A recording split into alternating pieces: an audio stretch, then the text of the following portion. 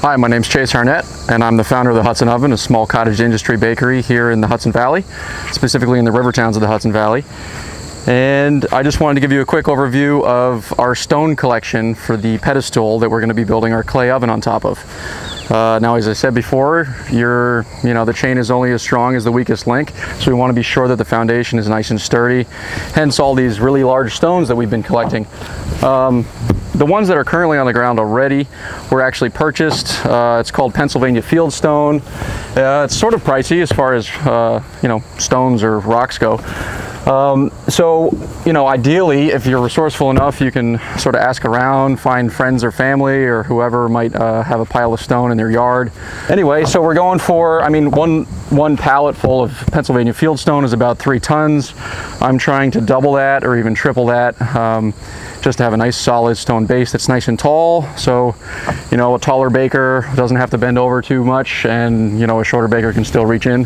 So what we did is we found our field stone, a lot more than we needed, and we built meticulously, meticulously choosing the right rocks and right stones to build a freestanding ring. Freestanding meaning there's nothing holding it together except for the weight of the stones themselves and the way that you overlap them in the proper way. Once we had a freestanding structure, we were able to come in back of the actual wall itself and throw in some modern materials like masonry mortar to really shore it up and make sure that it doesn't tip over time or that any stone pieces don't fall out.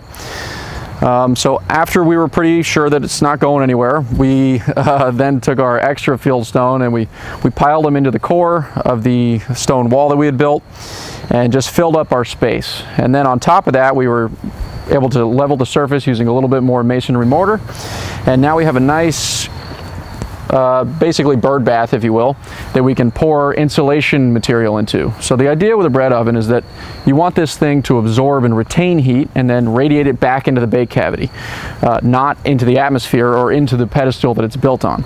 So our next step, like I said, is going to be taking a series of different high insulation value materials. So what we're going to do is first dump in that loose perlite material, and then on top of that we're going to lay a nice bed of calcium phosphate brick, and then we can start adding our fire brick, which has the ability to absorb and retain heat as long as it's not connected to other large masses like our stone pedestal.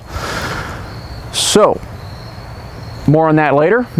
Just wanted to show you our nice solid stone pedestal that we've built. And the next steps, like I said, are adding insulation material, and then we can start building our hearth and getting a dome shape using our clay bricks that we built from the Hudson River. All right, more on that to come. This is Chase Harnett at the Hudson Oven, signing off. I'll see you next time. Cheers.